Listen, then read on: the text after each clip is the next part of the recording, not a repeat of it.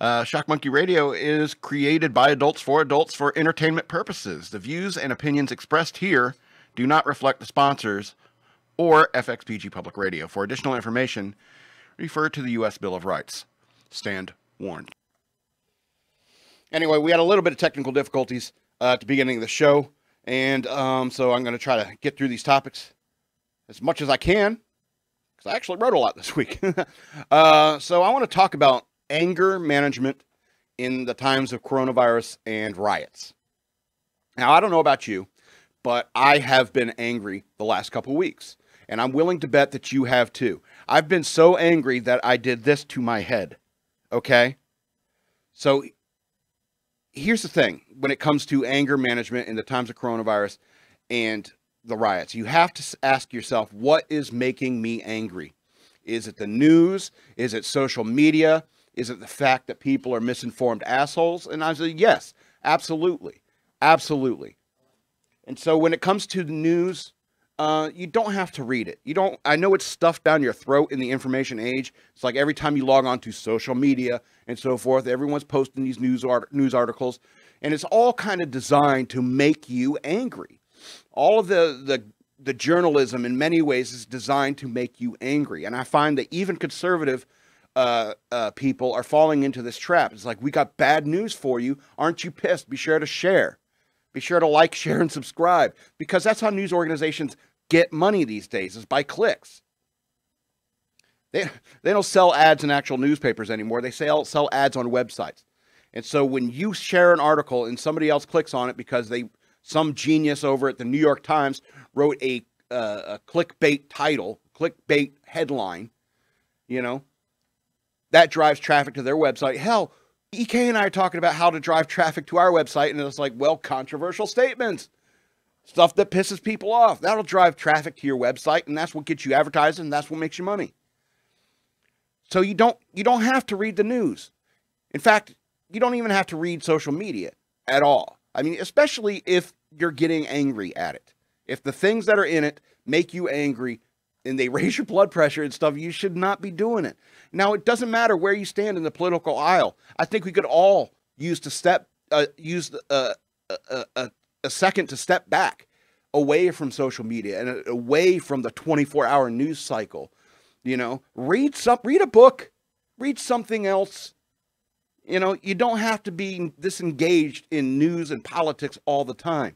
When I was a kid in the 90s, 80s and 90s, nobody really talked about politics. Now you can't even go on Tinder without seeing a bunch of chicks saying Trump supporter swipe left, which is if you like them, you swipe right. Okay, so Trump supporter swipe left.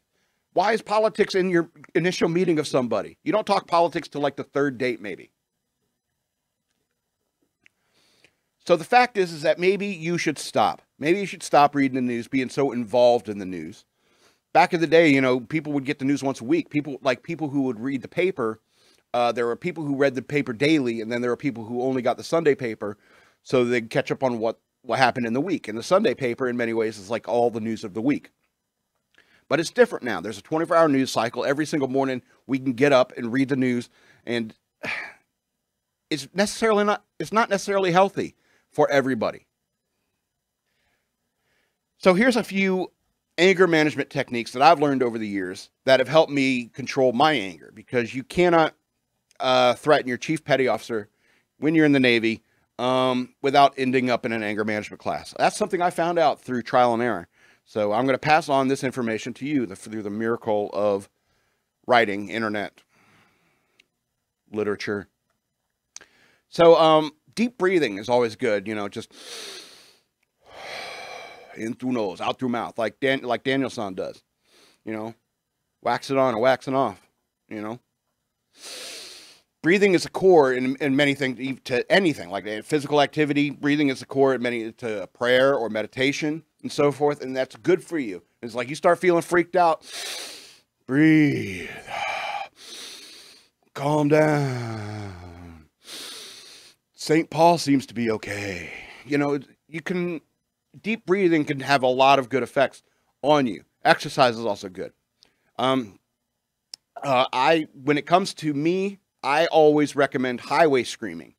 Now, if you just really all amped up and so forth, I would suggest getting in your car, rolling up all your windows. I know it's hot out there, so crank that AC and get on the highway where you're going 65, 70 miles an hour.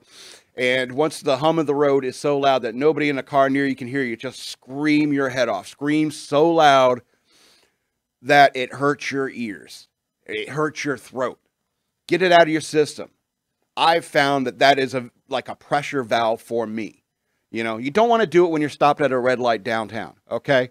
Just with your windows down and no radio on. Just, you might get a cop looking at you funny or something like that. You don't want to do that downtown. That's why I recommend going on the highway to do it. I also like beating the shit out of my bed, just punching the crap out of my bed. Some could say that that's not a healthy way to express your anger or frustration. But I found that, that's a real release, because I can, like, every single time I punch the bed, another face flashes in my mind, and, it makes me feel better. And I mean, I even went to the point where I'd like shoot targets, go to the gun range and shoot targets and put your faces on there too. Probably not the healthiest thing to do, but I found that works for me. I mean, I'm lucky that I've been able to find medication that has helped me, deal with my anger better, has made my depression more manageable. I'm lucky in that regard. And if I feel weird going by the moniker Madman in an era where I feel like I'm the sanest person in town, sanest person in America, because I don't feel the need to freak out about anything. Let the wheels of justice turn. It's not as fast as the 24-hour news cycle.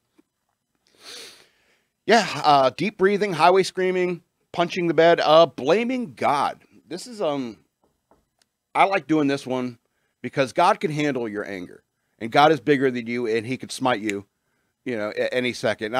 You're probably not religious. I am, and I believe in God. And so I like to blame God. I like to, get on the highway and start screaming. And it's like, why did you create us? And make so many of us evil, or seemingly evil. Why can't you just intervene? Why can't you just make things better? And the only thing we can come to understand is that, I just put it on God. It's like, you made this mess. Put all that stress is like, you made this mess. That's not my responsibility. That's your responsibility. And you try to get through your life. That's helped me in some ways. But, because God, I mean, he could just strike you down if he wanted to, if he really took it that personally. But, I imagine, God up there in heaven, it's like, hey, Jesus, how many prayers we got today? It's like, oh, over 18 billion. Just reply all, go fuck yourself, whiny little bitches. And so that's how I think God would look at us, because we don't understand his plan, and we don't understand where all of this, everything that's going on today in our culture and our lives, how that fits into God's plan. So that's the tricky part. I just say, blame him. It's his fault. And you can go about your life and go to what I call the third stage. Enhance your mellow. Chill out. Be more chill. Mind your own business. Don't get involved in other people's affairs. Don't feel the need to go out there and point out, look, there's a witch, let's burn her. Except, I mean, look, there's a racist, let's burn them on social media. That's exactly where the phrase witch hunt comes from. It's from the insane stuff that happened in Europe and in the United States. Turn of the 17th century? 18th century? I can't remember when exactly. 1620s, I want to say. I might be wrong. But the term witch hunt was a religious fervor that passed through these Christian communities, where they said, it says here in the Bible, can't suffer a witch to live, all that other stuff. It's like, well, if God says witches are real, that means evil magic is real, and that means we got to find the witches. And so they go out there and they start looking for witches to burn. Except in this day and age, it's racist. We got to find a racist to dox on social media. That's the new religious fervor, and that's what this is. That's what this is. This is a religious movement in a lot of people. You have disavowed religion. A lot of these people have disavowed religion, do not believe in a God or a higher power. And so the religion has become the religion of the social justice warrior. Step in line or we'll burn you on social media. but enhance your mellow. You got to let all this stuff go. I know it's all swimming in my head, and it can't even get out of my own, what's the word? Out of my own lexicon, in my own monologue here. I can't even get out of it. But I feel like I deal with it better. I don't let it like pump the heart so much. I don't let it, let my veins get all hypertensed. Got to keep that blood pressure down. Enhance your mellow. Mind your own business. And do something crazy with your hair. Punch your bed. Scream on the highway. Blame God. Chill. Goose Fraba.